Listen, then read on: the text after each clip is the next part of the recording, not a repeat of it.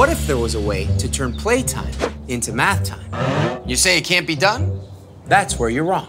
Check out Professor Dad teaching his son about spatial relationships like high and low and up and down. Up, Down. down. Up.